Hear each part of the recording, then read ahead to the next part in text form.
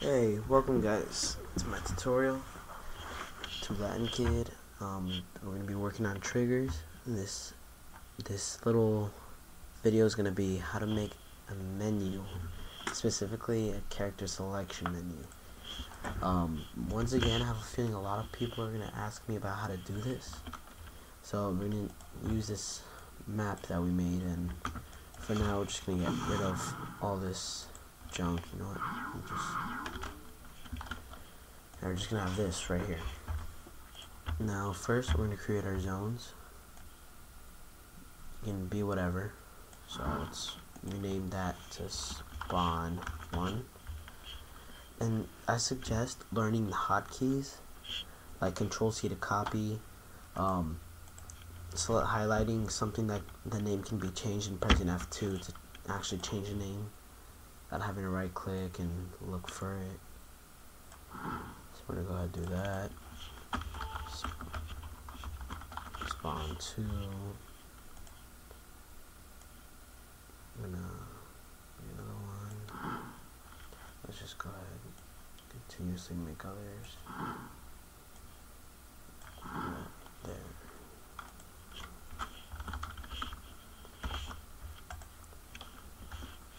Oops. Spawn 4. Spawn 5. Alright, so those are going to be our spawning areas. Now we're going to go over to our triggers. We're going to create a new trigger called character selection. Now we're going to go to events, map initialization, because we want this to open up the second the game turns on. And we're going to go to create an action. Select dialogue. Create dialogue. Hold on. It's create dialogue. Create a model dialogue of size, whatever size you want. You're gonna have to play around with that. Relative to center of screen, there's different things you could choose, but for now, let's just keep it as center. Then we're gonna want to save this value, like this dialogue. We want to create a name for it that the game can recognize. The names are going to be important to the players because it's just not important to them. So we're going to create a new global variable. The reason why it has to be global is if you create a variable just in here, only this function can access it, and for example, another function is not able to access those local variables. Usually computer programmers are to know this, but other people, I'm almost sure they don't know this. So the type is going to be dialogue, and we're just going to leave it set as no dialogue. Then right under here, you're going to create a new action, set variable, and we're going to set, you can see what the source is right here, global. If you created one in here under local variables, it would show local right there. So we're gonna we're gonna change the name. Car selection menu. Let's change it to that. Change that back. Then we're gonna set the value to function last created dialogue. So it's going to refer to this as the last created dialogue, and this is basically going to get the name car selection menu, which car is short for character. Alright, so after that, let's create a new dialogue item. Create dialogue item. I'm sorry, not this one. I'm going to create dialogue button right here. You can go ahead and copy that a few times. Copy and paste it. Create a button for dialogue. This is why variables are useful. You can access it from any different function or trigger. So I'm gonna reference that with, you know what? with dimensions, let's put out 150, simply because that's going to be there. Actually, 125, 100, so that it'll fill it in. Now this one's going to be top left in the dialogue. Offsets, they're basically like fine-tuning the dimensions.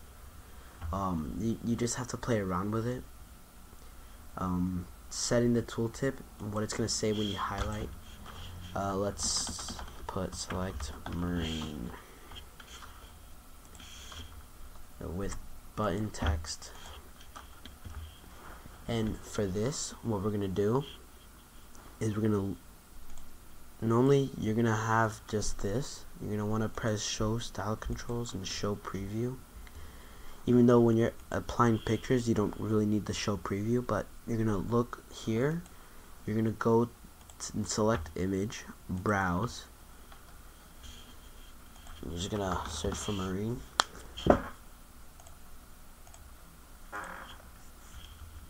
Let's go ahead and get that one. And we're going to press insert, so that you can see it in the show preview. So that's what's going to show up on the button. And the hover image set to, I usually leave that alone, because when you hover over a button, it kind of like highlights it and it changes the picture if you set this to a value. So we're going to save that. No, I don't know why I created these. Let's just go ahead and paste them. Bless you. Bless you. Sorry about that. We're going to change this one to morale.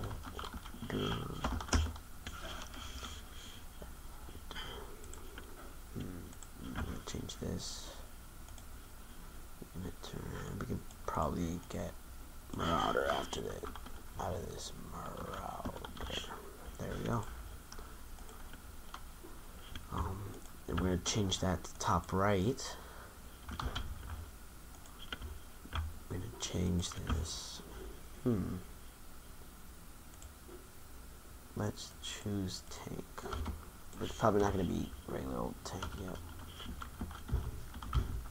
Oh, okay, there we go. Change that to tank.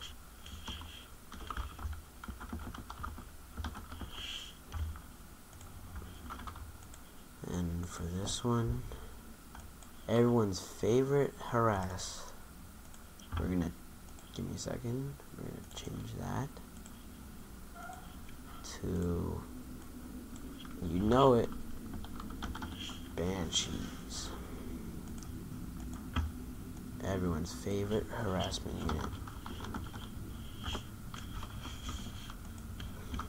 Alright, so after that, you're gonna highlight the first one, select new action, set variable, and before we actually do that, we're gonna create a new variable. Alright, sorry about that, I had to pause the video real quick. So I can't remember where I was at, but let's just continue. So we're gonna change the name of this variable. This variable is gonna hold items. So we're gonna change that. Car selection items. And we're gonna change this to something you may have noticed, dialog item, and we're gonna make an array. It's hard to explain an array, so I'm not going to go through with it, but we're going to make an array that's of size 4. That way, long story short, an array, a variable that has an array has multiple values. There. Man, wow, that was hard. So it's going to be easier to explain when I show you. So we're going to set variable items, and you're going to notice this. That's going to be the array number. And we're going to leave the first one at 0. Since it's going to be the first item, we're going to leave it at 0, because technically speaking, the 0 is the first item. So we're going to change the value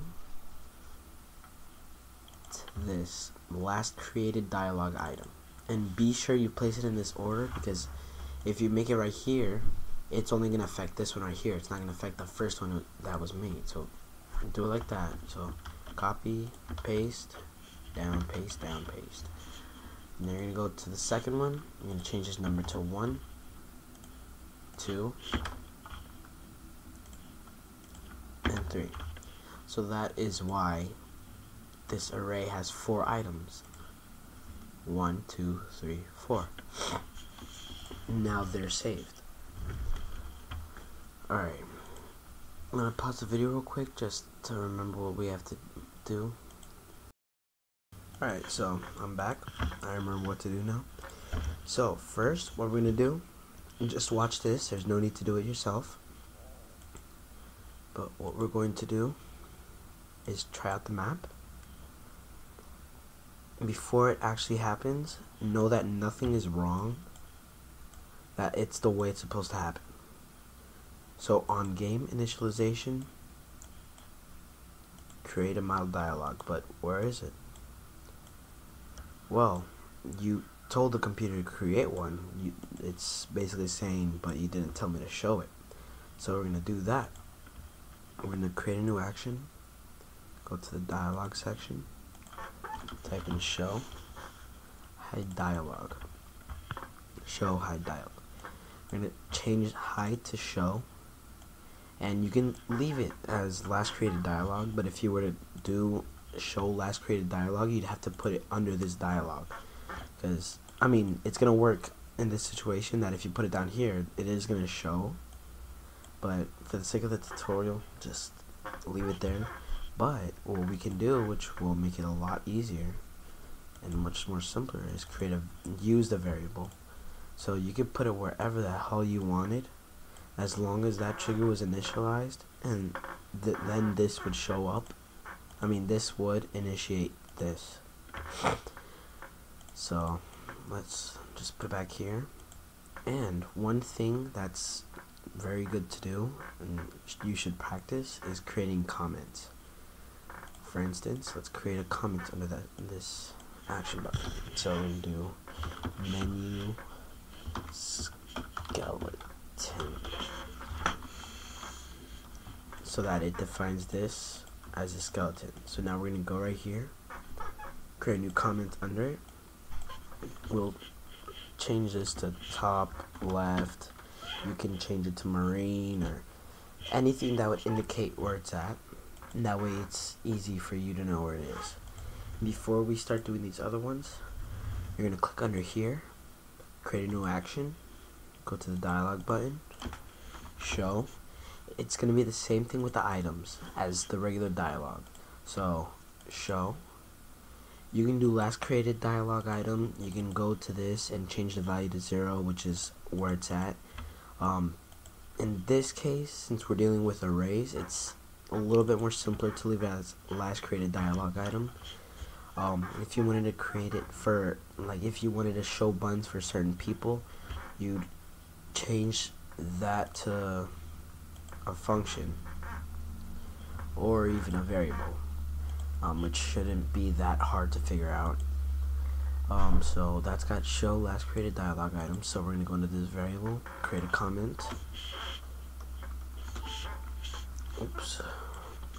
Top right. Copy that. Paste it under there. Bottom left.